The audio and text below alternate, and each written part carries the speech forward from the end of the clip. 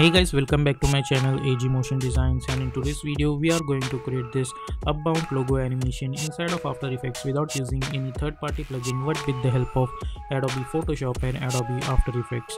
And if you want to learn more about logo animation, motion graphics and other stuff, then don't forget to check out my Udemy courses.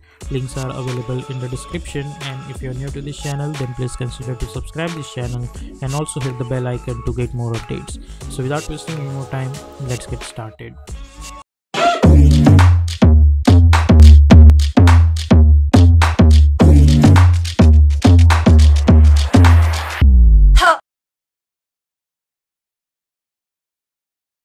Here we are in Adobe Photoshop. Now I have this Photoshop file of a bound logo which is in the PNG format, and I want each and every layer on the separated layer. So now I'm going to select my rectangle tool and I'm going to select this D over here, hit Ctrl X, create a new layer and press Ctrl Shift V on the another layer.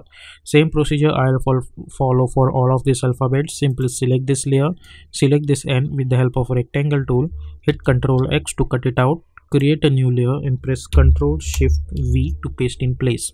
Okay, so let's do this procedure for all of these alphabets. I'll do it a little bit faster.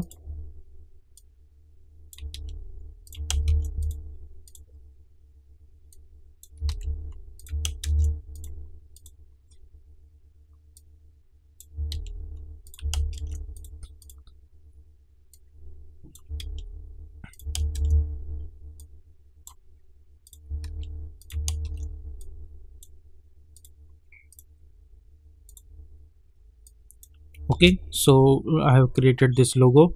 Let's go to the Adobe After Effects, create a new composition. We will call it as mean animation, like always we do. Width is 1920, height is 180, frame rate is 30, duration is 1 minute long, and background color is white color, and simply hit OK. Then go to choose grid and guide option and simply hit on title selection. Press Ctrl I on your keyboard to import my Photoshop file. I'll select this Photoshop file as an import as. I'll choose composition, return layers and sizes and simply hit import and hit OK. Then we will double click to open this composition. We will select all of these alphabets and we will hit Ctrl C to copy them. I'll go to the main animation and I'll press Ctrl V. Then right click, new, and create one null object. Select all of them and make it a parent with this null one. Select this null one, press S for scaling option and scale it a little bit. Then press P for position. Let's bring this over here and let's bring this downwards and simply delete this null object. Okay, now first of all we need to animate this O and this O and this B. So let's do that. Simply select all of them and bring them at the top. Let's hide all of them. I'm going to select this alphabets and I'll hit Ctrl D and I'll bring them at the top, and I'll change the color of this one to yellow, and these two over here I'm going to change the color of this one to red because this red one are my reference layers, so I'll lock them.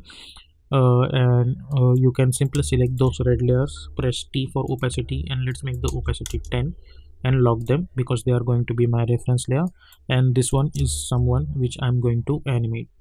Okay, now let's animate both of this. So select both of them and press P for position, create one keyframe, go somewhere around 20 frames, create another keyframe and go to around 1 second, again create another keyframe.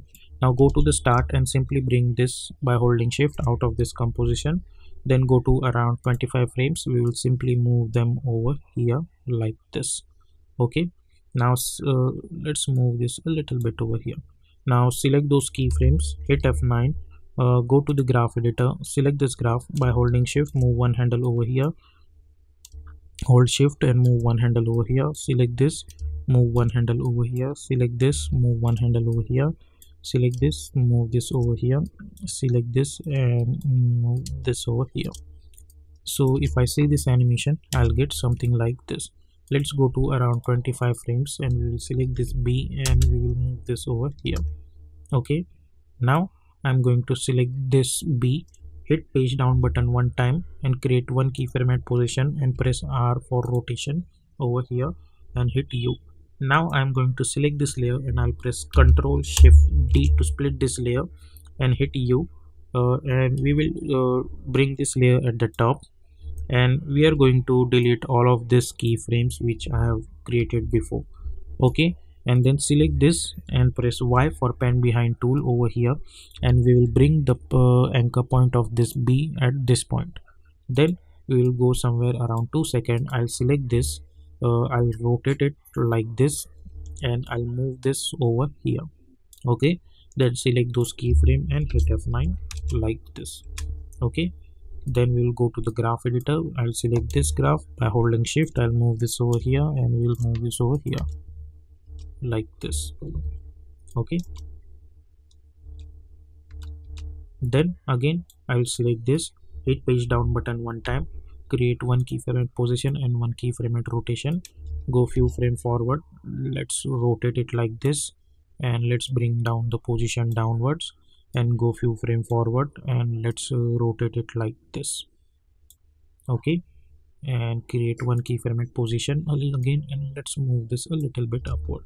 Now I'm going to select those 3 keyframes. I'll go to the graph editor. First of all, hit F9, then select this by holding shift, move one handle over here, move one handle over here, select this, move one handle over here, select this and move one handle over here.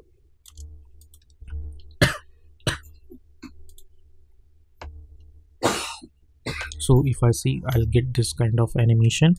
Now select those 3 keyframes, and by holding Alt I'm going to reduce the duration of it, so I'll get something like this. Then after a few frames I'm going to copy simply this initial keyframe, hit Ctrl C Ctrl V like this. Okay, let's move this a little bit forward, and over here at 3 seconds I'll copy this keyframes, and let's move this a little bit over here and select those keyframe and hit F9.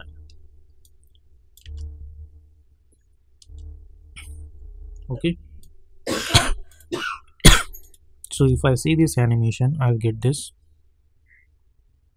like this.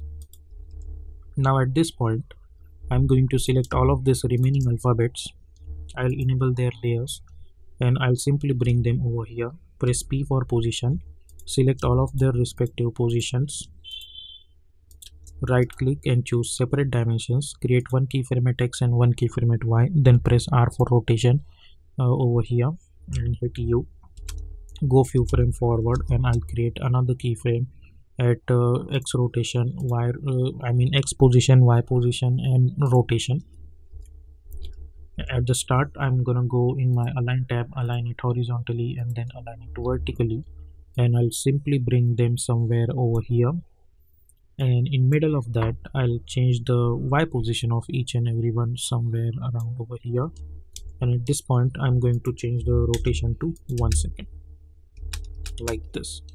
Then I'll go few frame forward, I'll create one keyframe at Y, and in middle of that I'm going to change the one keyframe of position, Y position over here. Now in search option I'll type Y only, so can see only Y position keyframes. I'm going to select those keyframes and I'm going to hit F9, go to the graph editor, select this graph, by holding shift move one handle over here, select this and move one handle over here, select this, move one handle over here, select this and move one handle over here, zoom in, select this, move one handle over here, select this and move one handle over here, select this, move one handle over here, select this and move one handle over here. So if I see this, I'll get this kind of stuff. Then go to the start, press S, create one keyframe, hit U, go over here, create another keyframe, and initially let's bring the scale like this. Now this animation should start when they are going to, this kind of animation happens over here. So I'll bring all of them over at this point. Okay, and let's hide this, delete this reference layers, we don't need that. So if I see this animation, I'll get this like this. okay, but this animation should be happen one by one. So I'll go over here, I'll take page down button one time or two times to take a distance of 2 frames. So I'll adjust it like this. Okay, similarly when this p is going to collide with this O, I need some animation for this O also. So for that, what we can do, simply right click new and create one null object and make sure that it should be downwards, and select this O and let's make it a parent with this null object. Then go somewhere around over here, press S, unlink this, create one keyframe, hit page down button, and let's bring this O downwards, hit page down button, copy the first keyframe, Ctrl C Ctrl V again. So we'll get something like this. So if I see this animation now, and simply by hitting Ctrl A, I'm going to enable the motion blur. And now if I see this, I'll get this kind of simple animation. So this is how you can create this kind of about logo animation like a pro inside of After Effects.